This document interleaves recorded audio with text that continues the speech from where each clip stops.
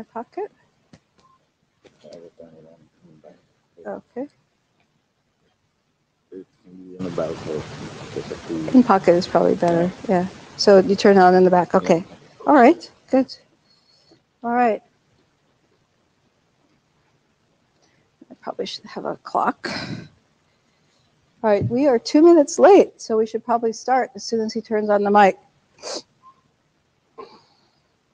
Welcome to the IETF overview. Let me know if you can hear me in the back. Okay, good. Over the years, I've managed to get a louder voice, so. Okay, so this is the first time we've given this, and I will be happy to answer clarifying questions along the way if you have any. And I warn you now, I have a lot of silly pictures, so. So first of all, you probably have seen this already, but you'll start to see this if you're new here, which is the note well. And the important thing is that the IETF follows the IETF intellectual property rights rules. So here is your note well for this. I don't think we have discussion in here necessarily that applies, but if we do, we're under the note well. I mean, I think any IETF-based discussion is under the note well. And I'll talk some more about how that came to be and some of the history in a few moments. I'm Allison Menken, by the way, and I'm the chair of the IETF, and IETF stands for Internet Research Task Force. So I wanted to start with a headline. For the first time in many years, every single IETF group is meeting. I think everyone liked Prague. So if you hear anything you like, we're having a meeting this week. And so please check these meetings out. Lots going on. And I'm going to talk about each of these groups a bit. But the established groups, a proposed group, the Pan-RG, and an initial organizing meeting for a group called DIN are all taking place. So yay, right? IETF Festival. The origins of the IETF is the first topic. And it goes back a long way, actually. The IETF, as you probably know, the internet started from research projects. And so early on, there was a fairly close tie between research and engineering. But in the beginning, there was a set of task forces. I'm calling this the task force era, and instead of the prehistoric era. But this was starting about 1984, so in the very, very earliest days of the internet. There's a great historical reference to all this on iab.org if you want to read more about it. There were many task forces at the beginning. The IETF was one of them. There were also a privacy and security task force, an autonomous systems task force that was headed by Deborah Estrin, which is the origin of some of our very earliest routing ideas, many of them. In 1989, there was a big reorg to kind of make these groups more functional as people realized that we would have more than just researchers involved. And we got the IETF, which you know about, I believe, the end-to-end task force, which was a holdout for a long time that covered things like transport. It was the origin of some of the quality of service, RSVP, a bunch of things. It was a place where a lot of the early internet media took place. The IAB and the IETF. So the IETF goes back to 1989, which is quite early in the IETF's time. And the IAB, IETF and IETF were viewed as parallel groups in a lot of ways. And that's because of the research origins of all of this. We have some RFCs if you want to read about how things work in the IETF. The earliest one is RFC 2014, which is way back there. It's as early as the formation of the IETF. The IAB eventually took on the role of structuring the IETF to some extent, and there's an IAB RFC 4440 that covers what the IETF does. There's a document for publishing describing how we do RFCs for the IETF. Spencer, I don't think I have your RFC here. Is that correct? What is your RFC that describes some of the informal qualities of the IRTF?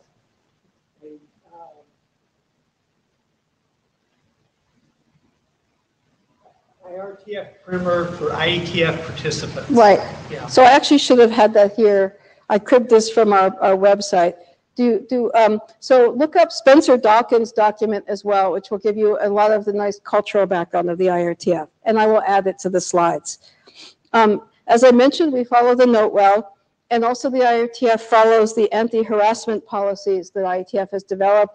And I'm actually on the ombuds team, so we have a built-in ombuds person in the IRTF leadership. So the mission basically is that eventually we realized that there was long-term and short-term research, or long-term and short-term development. And IRTF was the home of the longer-term work in the IETF. And we were viewed, as I said, as a parallel organization to the IETF. And so IRTF does not produce standards. It doesn't produce, it produces experimentals sometimes and informationals. Doesn't always produce documents. And we created it as a group of research groups. So just like the IETF has working groups, the IRTF has research groups. So that's kind of the mission and the overview of the structure.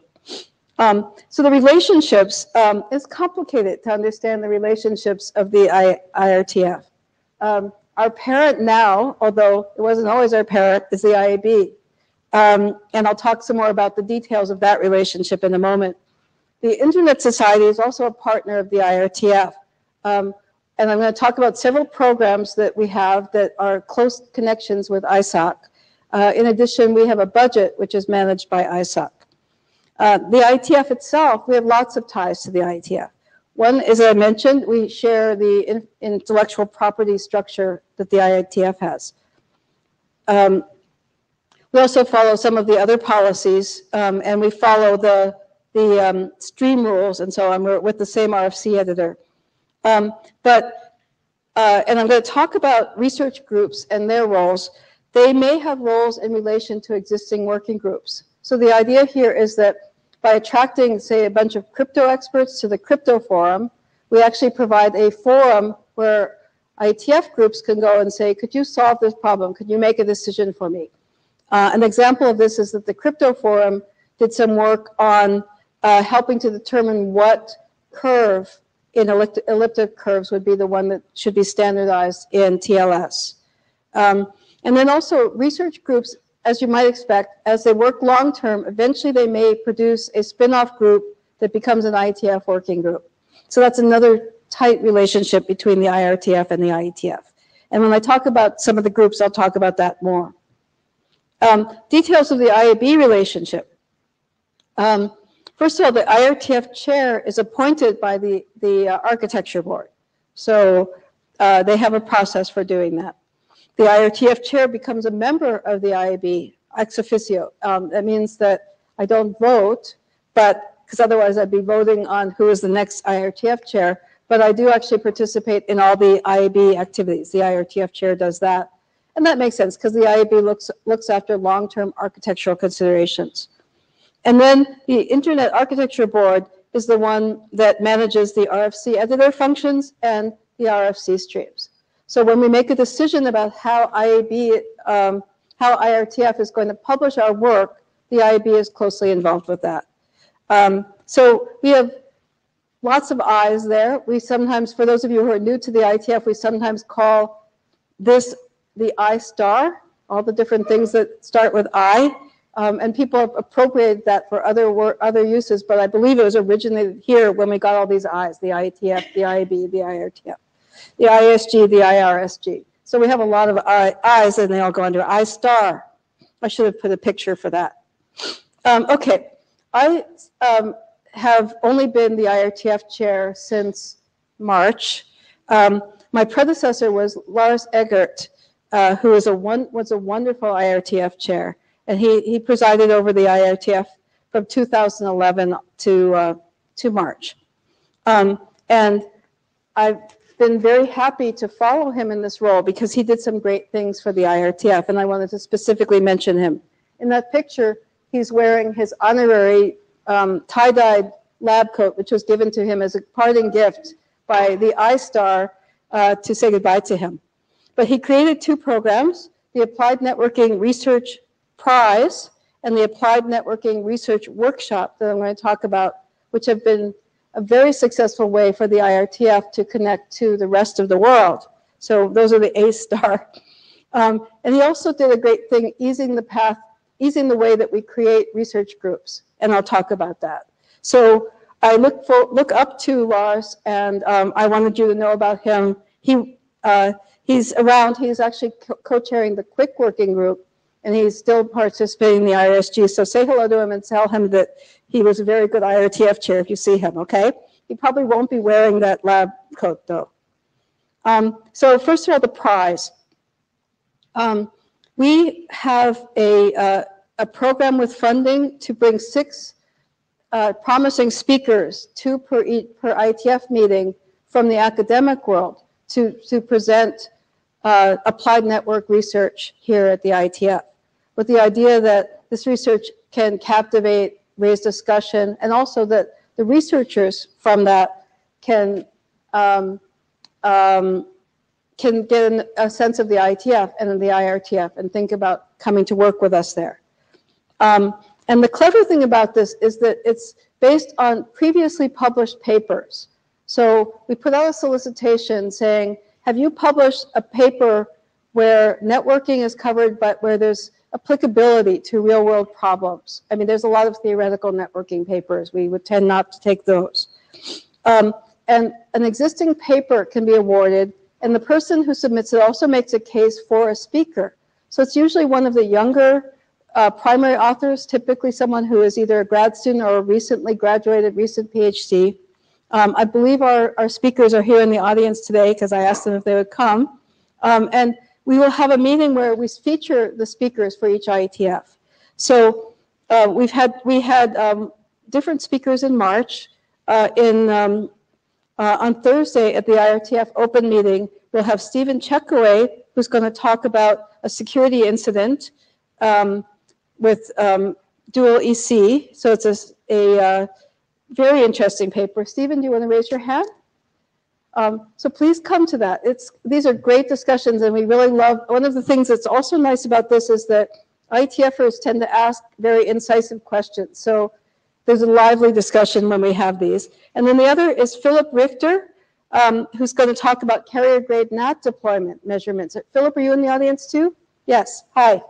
Okay, so come and hear these great speakers. Join us for this prize. We really enjoy this. If you have papers that you've published and you want to submit, keep your eye open on the IRTF, I should have even put that, the IRTF Discuss mailing list for announcements. We'll also announce it on the IETF list for announcements of the next set of submissions for that. And we have a peer review committee. If you're interested in joining that committee, you could also talk to me about that. We also have the Applied Networking Research Workshop, which is once a year. It's been typically in the summers, and you just missed it. It was yesterday. However, you can read all the papers, and you can see a recording of it. This is a sort of classic research workshop, and it's co-sponsored with ACM and with ISOC.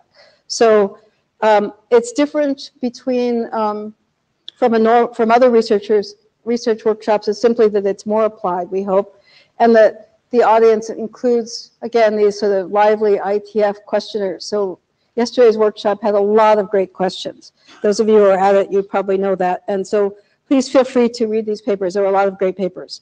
And again, if you are interested, those are new papers, not previously published. We'll solicit those in the next 6 months sometime, and there's both long and short papers. So we're very happy to have more participation in this as well. Okay, so organizationally, we have a steering group, the chairs of the research groups, and then some people who are at-large members. We have a business meeting at each IETF, and we actually, that was air quotes, we actually do business, but there's a tradition that goes back to the beginning, you know, that picture that I showed you of the prehistoric days of having a lot of wine. So those business meetings are have a wine budget provided by different members, and I guess that helps for creativity, I hope. The IRSG also is responsible for helping to advance the document. So the working group, a given research group will decide it's ready for its work to be published, and we'll ask the IRSG to produce several reviews, and then we'll ask the members of the IRSG to vote ready or not ready to help us decide if it's had enough review. So this is a good group. So the members of the IRSG, now the at-large members, are listed here. Spencer there is one of them. I don't know if we have any others in the room. We have a few new ones. And then the chairs of the RGs are also members. So it's a great group. It's almost as great as the Justice Society of America. And I'm not particularly favoring America there. I just happen to like those particular superheroes. So we try to be actually, we're trying to actually be as global as we can. So it's definitely not an American-centric group by any means. I'm going to talk about the research groups now, I believe. Okay. So research groups.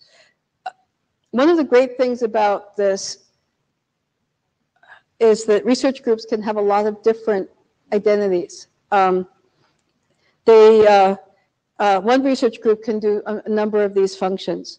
One of them is to be an incubator. You may or may not know that it's quite difficult to get work completed in the IETF because of IETF process, because of the extensive amount of reviewing, because of the sort of tight focus that's required by the IESG, one of those I-star, on the work.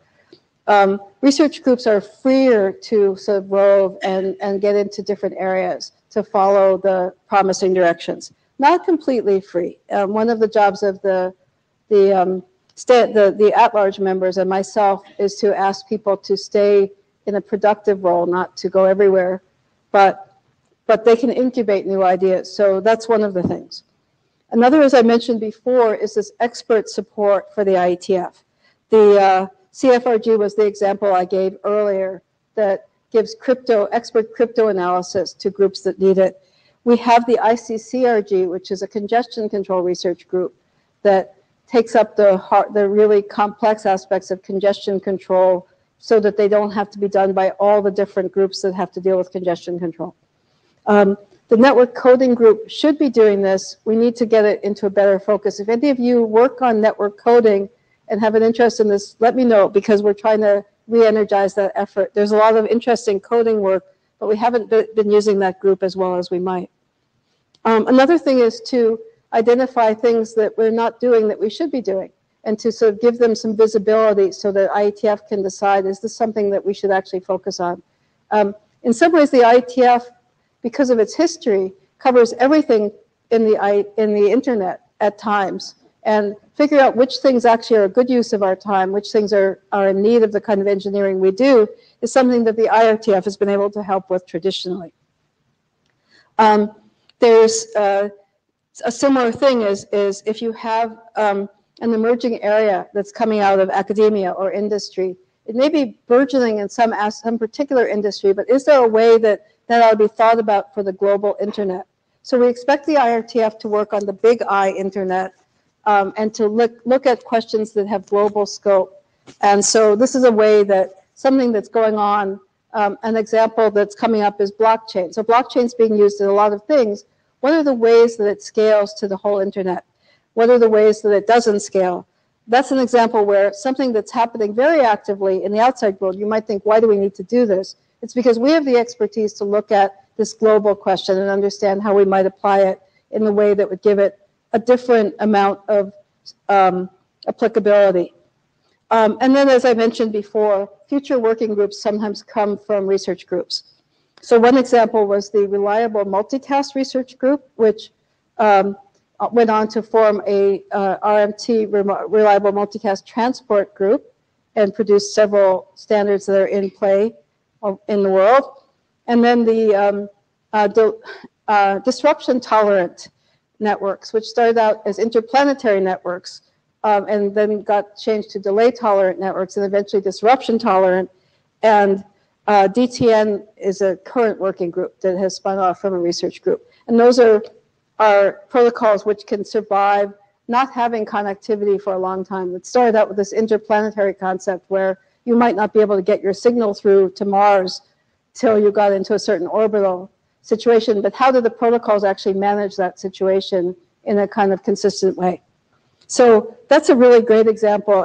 Vince Cerf, who was one of the founders of everything here, started that, and then it became a research group and then a working group. And so the other thing that's nice about research groups, as I mentioned, is that they don't have a fixed process. They don't have to meet here if they don't want to. Some of the groups meet other places more often than they meet here. Gaia, catch it while you can, because it very rarely meets at the IETF. I'll describe them in a few minutes.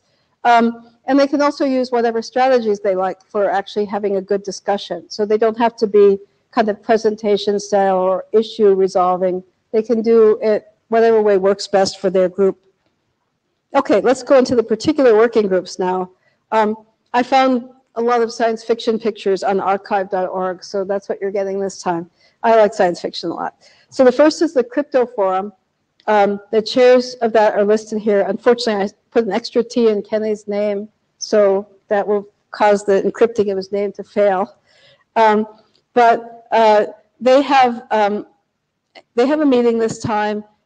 They work on, as I mentioned, sort of purpose requests from working groups, but also protocols that are different from the ones that we commonly use. So they look at the emerging cryptography, the issues that might come up. Next is Gaia. So as I said, catch it this time. Gaia is a group that works on the internet protocols in places where you may not have power, or you may have very limited computers, but you have some form of digital phones.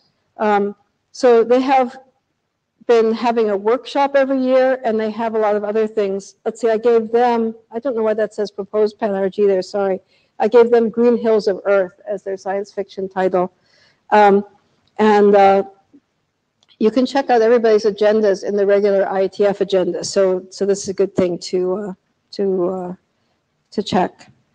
Another of our really cool groups, and this is another reason I like following Lars, as he came up with some very good groups, he and the chairs, is Human Rights Protocol Considerations. The chairs are Avri Doria and Niels Tinover.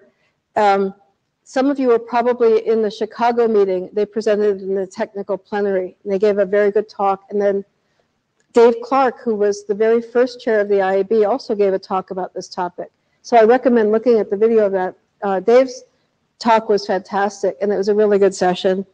They are about to publish their first document, which is a review of the research in this space. They're developing some new work, including how does the internet relate to the right for free assembly, for the ability to have protests or to have meetings. And there's a piece that I think would be very pertinent to them, and there might be somebody with interest in that, which is the question of equality, the rights for all to be equal, and how that pertains for internet protocols. What can protocols do that would support the various forms of equality that are considered? So they base their work on the United Nations Human Rights Declaration, and they have a quite rigorous and energetic approach to things. They're meeting, and they meet usually with us, but please do join that. That's a good meeting. Another, as I mentioned, is the Internet Congestion Control Research Group, and I didn't give them a science fiction picture, but this is a picture from 2005 of the internet at that time. So there's something science fictional about the size of the internet and our inability to visualize it. This is a great group too, if you're into math and control theory. It's a group for you. We were looking actually, Michael has decided to step down. We're looking for a new co-chair for that. Another group is the Information-Centric Networking Group. They got a cover that talks about the Beat cluster because they have they're thinking about a completely new approach to the internet where you route on names instead of on addresses.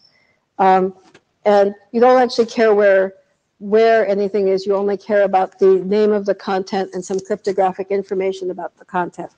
And there's a very active participation in that.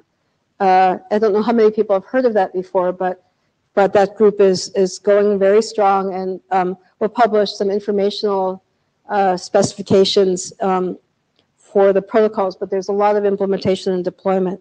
Like the IETF is very interested in work that can be coded and then can be demonstrated. It just often is work that's further away from deployment. A relatively new group is the Measurement and Analysis for Protocols group, which curates excellent measurement work, forward-looking measurement work. May start to do some work on ways to bring together the different types of measurement infrastructures that there are. Miria and Dave are the chairs of that. And I gave them this cover because of Occam's scalpel.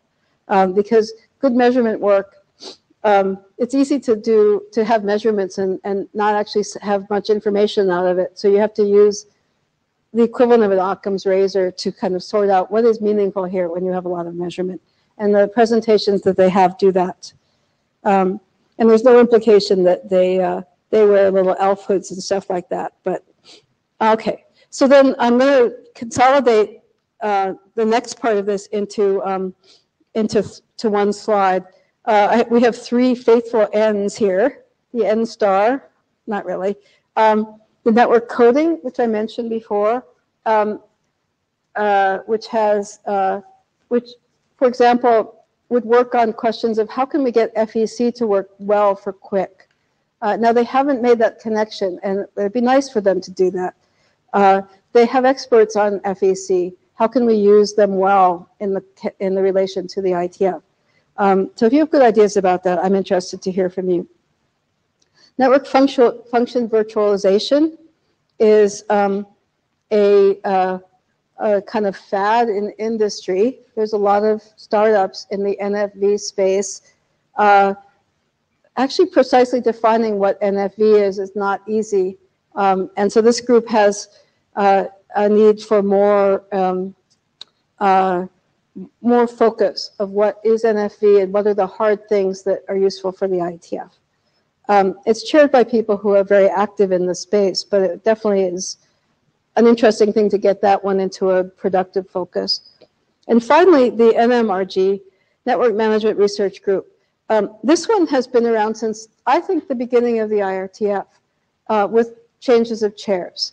And one reason it exists is that there's a lot of network management research which is focused on theoretical considerations then brought to practical use cases. So there's been a value to bringing the academic community here for years and years. I think that they have definitely been an engine for asking questions about the way we do network management in the IETF. That is a topic which has evolved a great deal. But it's undoubtedly 25 years old. So it's our senior member. And I gave them the three companions from Doctor Who because I had three N's. And I didn't want to leave Doctor Who out of this. Then we get to the thing-to-thing research group. We have a bunch of protocols in the IETF that are serving the purposes of the Internet of Things, which are working on the idea that you need low energy protocols, you need protocols that can be made into small forms for condensed or low capability networks. But there's clearly research in security, scaling, many other aspects of that space. So Karsten and Ari, who are very active in the IETF side of things, decided to form a research group on this as well. And they have been trying to be very experimental in how they do their meetings as well, with focus groups and facilitators and things like that. I gave them, in honor of our location, the Rossum's Universal Robots picture, because this is a very famous play that was written here in the Czech Republic about robots who become conscious and need to be treated like humans. And it was from a long time ago, the 20s. So, I don't think that we're going to solve our thing-to-thing scaling problems because the things will become sentient. That would be probably make it easier and harder at the same time. But that's what that research group is about. And I think I think they also are very eager to have participants from the many spaces that are working in this. I mean, everybody's eager to have you join. You're here because we want you to join the IRTF meetings. We also have some emerging groups, as I've mentioned. So I'm going to describe what the proposed research group path is, but we have one that is already formally a proposed research group called the Path Aware Networking Group. There have been a bunch of tries at this topic. This is the topic where the host or the end system can make a good decision about shall I use my LTE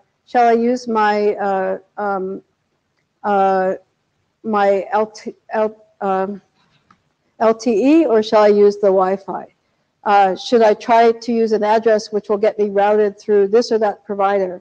Shall I try to control the quality of service on my path in some way? So there have been lots of work on this. Spencer has been a veteran of many of them, actually, including one called TrigTran, that I feel very fond of from my days as the area director for that. So Jen Linkova and Brian Trammell are picking this up. They're just starting. This is a time to get in at the beginning, at the start of the path, so to speak. And then, as I mentioned, we also have a side meeting to think about ways that we could work on distributed internet infrastructure. This is another perennial. We've had things like the P2P research group that tried to have very decentralized internet. But this one is taking up the increasingly high state of development of cryptographic algorithms like crypto ledgers, blockchain, and how can we make these things, as I mentioned, scale well, but also how can we build them into our protocols in sensible ways that will stand the test of time. I'm also very interested in forming a group similar to the CFRG that's on privacy enhancing technologies, and that is something that you'll watch the space. Probably next time we'll have a meeting about that. So what's the vision of the IRTF in the Alison Menken years?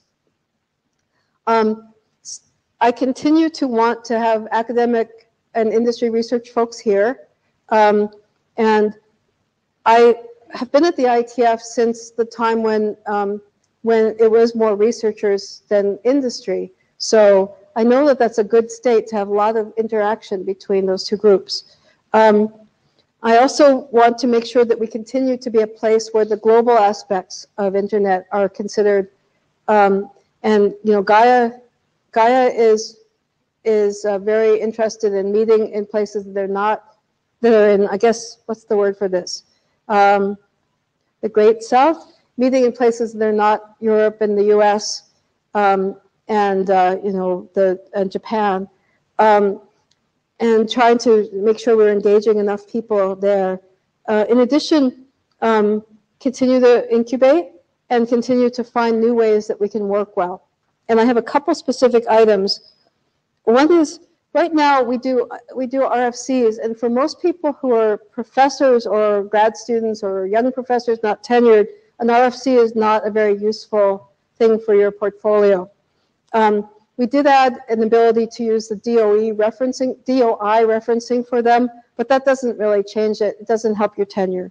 So I'm very interested and hope that the IRSG will help me with the idea of creating a journal publication path for some of the work from the IRTF. Whether we actually make our own open access journal or we have a editorial board so that things which are not called RFCs are the equivalent of journal articles is still to be determined, but we're working on that. We'll continue to collaborate with some of the established academic groups, including ACM, as we did with the Applied Networking Research Workshop, and looking into collaboration as well with Usenix. Usenix may actually be our path towards the open access journal discussion. Now, how does a group get formed? That's the part. I mentioned to you that Lars made it easier to become a group. So it's quite hard to become a working group. You have to go through a lot of hurdles. Many groups don't make it when they do a BOF. There's lots of guidance on this. The idea for the research groups is that we don't know what the outcome is going to be. We can't say necessarily. So we don't want to do as much constraining at the beginning as we might do for a working group. So we have the idea that you can become a proposed research group and get a tryout for a year, and then decide, is this going to continue or not? Now, that doesn't mean everybody can just form a proposed research group. So what are the criteria? One is there needs to be an active coterie of people who are advocating to do this work. We need to feel that people will be somewhere doing the work together. Usually a mailing list is a start, but do you have a plan for how you would connect people? Are you going to meet at certain conferences? How can you make sure you have a good crew of good people involved? The qualities of the leadership are really important, and that is really kind of a personnel. So these I-STAR leadership jobs are kind of personnel jobs in a lot of ways. And a role that I have is to interview folks and see if I think that the leadership would make sense. And then also, can you articulate one of these roles? Can you articulate that it's connected with the IETF's mission or the futures in some good way? As I mentioned, PAN-RG is a proposed RG, so they're starting their one-year clock. And probably will have DIN be a proposed research group next IETF, and they might not still be called that. One of the questions is that really a sufficiently descriptive name? But that's how it works, and I think that's a good approach. There we go. All right, so you could start doing this survey now while I call for questions and stuff, because I've been told that that our edu team, Miriam is the representative of the edu team here, really wants to make sure you do the survey. And I hope you enjoyed this. And I have lots of time for questions. And if the answers aren't like amusing enough to you, I'm showing you my kittens with a computer with an IETF sticker. So that's something. So does anyone have any questions? Yeah, and this is the survey link.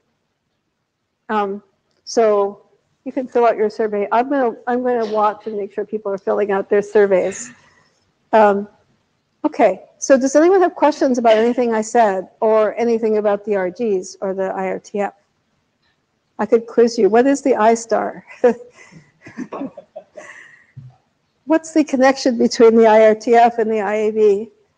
It's complicated. How? Okay. So that's it. That's all I have. But if you have questions, come up and talk to me. I hope to see you. In fact, I'm counting on seeing you. I've memorized your faces, and I'm counting on seeing you in one or another of the IRTF groups. So be there. We're the cool kids, right? Everyone says that, but we are. Okay? Yeah.